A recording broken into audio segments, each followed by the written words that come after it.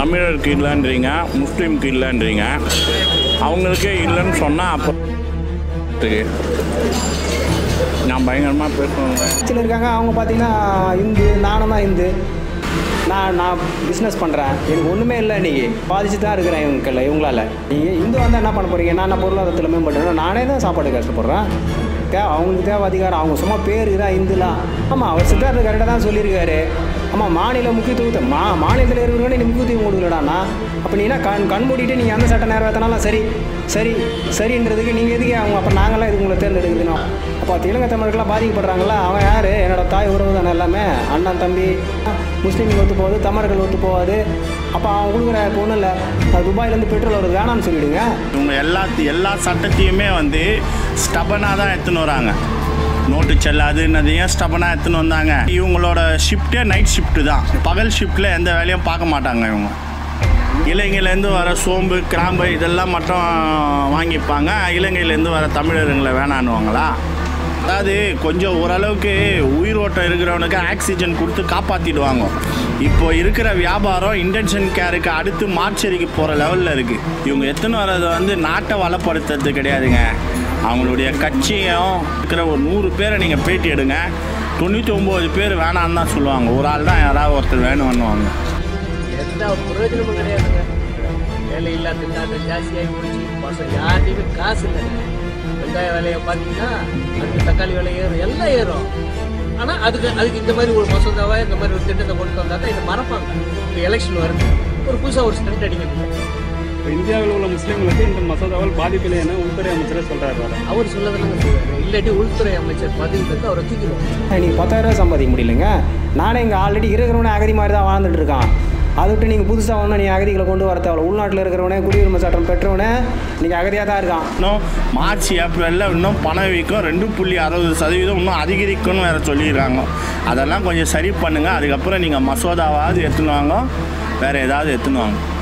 இன்றைக்கி ஒரு ஃப்ளாட்டு ஒரு அப்பார்ட்மெண்ட்டாக நீங்கள் போய் பாருங்கள். யாராவது தமிழருங்க இருக்காங்களா பாருங்கள். தமிழர்களுக்கு குடிசை மாற்று வாரியமும் ஹவுசிங் போர்டும் தான் இருக்குது. எகிப்துலேருந்து 750 டன்னு வெங்காயத்தை இறக்குற அளவுக்கு இந்தியா சீர்குலைஞ்சு போயிருக்கா?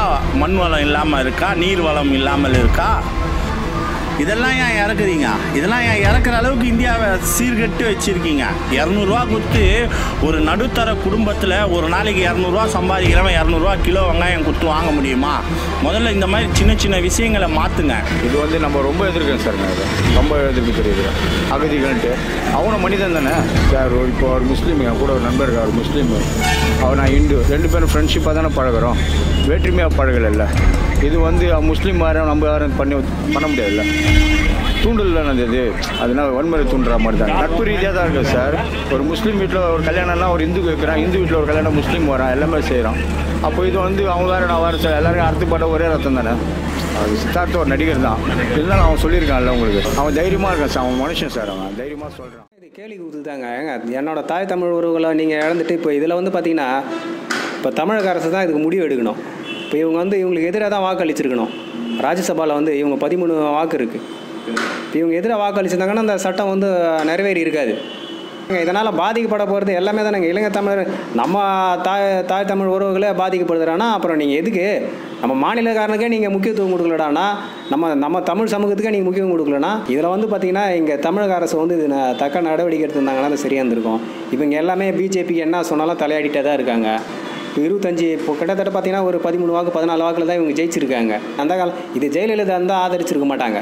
ஒன்றுமே பொருளாதாரம் பின்தங்கி போயிருக்கு. இவங்க மத ரீதியாகவும் சாதி ரீதியாகவும் பிளவுபடுத்துகிறாங்க. மக்களுக்கு எவ்வளோ பிரச்சனை இருக்குது. இங்கேருந்து பல பயங்கர பிரச்சனை, பாலியல் குற்றச்சாட்டுகள் இருக்குது, பொருளாதாரம் பின்தங்கி இருக்குது, எவ்வளோ பிரச்சனைங்க. அவன் சாப்பாடு இல்லாமல் செத்துட்ருக்கான், அவ்வளோ பிரச்சனைலாம் இருக்குது. நீங்கள் அதில் போய் நீங்கள் என்னென்னலாம் பண்ணணும் மேம்படுத்தணுன்றதை பார்த்தா பரவாயில்ல. அதெல்லாம் பண்ணாமல் போயிட்டு நீங்கள் சும்மா மக்கள் மேலேயே போயிட்டு பணம் செல்லாதுன்றீங்க. பொருளாதாரம் பின்தங்கி போயிருக்கு. அதில் கவனம் செலுத்தணும் இவங்க. முதல்ல நீங்கள் இந்து என்ன பண்ண போகிறீங்க? நான் பொருளாதாரத்தில் மேம்படுறேன், நானே தான் சாப்பாடு கஷ்டப்படுறேன். நீங்கள் 10,000 ரூபா சம்பாதிக்க முடியலைங்க. நானே இங்கே ஆல்ரெடி இருக்கிறவனே அகதி மாதிரி தான் வாழ்ந்துட்டு இருக்கான்.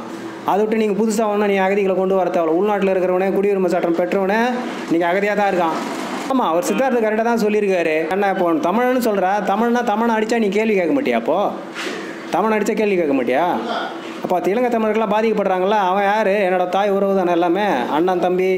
இப்போ தமிழ்நாட்டில் இருக்க நம்மளே அவனை ஆதரிக்கலாம், அப்புறம் யார் ஆதரிக்கிறது? ஆனால் அவங்களே கேளுங்க, சூப்பர் சட்டம் இதெல்லாம் எதை கேளுங்க சூப்பர் சட்டம்னு எல்லாமே கேவலமான சட்டமாக இருந்தாலும் சூப்பர் சட்டம்னு சொல்லுவோம். நினச்சிருக்காங்க மக்களுக்குள்ள வேறுபாடுகளை உருவாக்கிடலாம், எல்லாம் அதெல்லாம் பண்ணிடலான்னு. மக்கள்லாம் கரெக்டாக இனிமேல் எல்லாம் முடிவு எடுப்பாங்க, கரெக்டான முடிவுகளை கரெக்டாக கால நேரம் எடுத்து முடிவு எடுப்பாங்க. நான் என்ன சொல்கிறேன், முஸ்லீமு இந்து இவங்களை யாரையும் தனித்தனியாக பிரிக்காதீங்க. அவங்க அங்கேருந்து அகதிகளாக தான் வராங்க. அகதிகளாக வந்து 40 வருஷம் 50 வருஷம் இங்கே குடிபெயர்ந்ததுக்கு அப்புறம் தான் அவங்க குடியுரிமை கேட்குறாங்க. இது நாடு வளர்ச்சி, பொருளாதாரமே இல்லை, நாடு எப்படி சார் வளர்ச்சி அடையும்? இந்த சட்டத்துக்கு வந்து மக்கள் எல்லாருமே எதிர்ப்பு தான் சார். எனக்கு பிடிக்கல சார், சத்தியமாக எனக்கு பிடிக்கல. முஸ்லீமுக்கு ஒத்து போகுது, தமிழர்கள் ஒத்து போகாது. அப்போ அவன் கொடுக்குற இப்போ ஒன்றும் இல்லை, துபாயிலேருந்து பெட்ரோல் வருது வேணான்னு சொல்லிவிடுங்க. நீங்கள் எதுக்கு அதை மட்டும் வாங்குறீங்க? ஒரு முஸ்லீமுக்கு வேணான்ற, அப்போ அவன் கொடுக்குற பொருள் மட்டும் அவனுக்கு வேணுமா? இப்போ நீங்கள் வந்து இவங்க மத ரீதியாக துன்புறுத்துறாங்க எல்லாருமே வந்து பார்த்திங்கன்னா இவங்க மத ரீதியாக துன்புறுத்தின்னு இவங்களுக்கு ஒன்றுமே பாலிடிக்ஸ்னால் என்னன்னா மக்களை பரபரப்பாக வச்சுக்கணும், மக்கள் நம்மளை எதுவும் கேள்வி கேட்கக்கூடாது. பொருளாதாரம் பின்தங்கி போயிருக்கு. இவங்க எப்படி அரசியல் பண்ணணும், பாலிடிக்ஸ் மக்களை எப்படி பதில் சொல்ல போகிறோன்னு தெரியல இவங்களுக்கு. நாட்டை வழி நடத்த தெரியாமல் அவங்களுக்கு தேவை அதிகாரம், அவங்க சும்மா பேருக்கு தான் இந்துலாம். குடியுரிமை மசோதா யார் யாருக்கு இல்லைன்னு நீங்கள் சொல்கிறீங்க? தமிழருக்கு இல்லைன்றீங்க, முஸ்லீமுக்கு இல்லைன்றீங்க. இந்தியாவில் வந்து பரவலாக பார்த்தீங்கன்னா தமிழர்களும் முஸ்லீமும் தான் பரவி இருக்காங்க. அவங்களுக்கே இல்லைன்னு சொன்னால் சிறுபான்மையினர் ஆதரவுலாம் எந்த கட்சிக்கும் வேணாங்களா? நான் பயங்கரமாக பேசுவேங்க. இப்போ தானேங்க அதை எடுத்துன்னு வந்திருக்காங்க.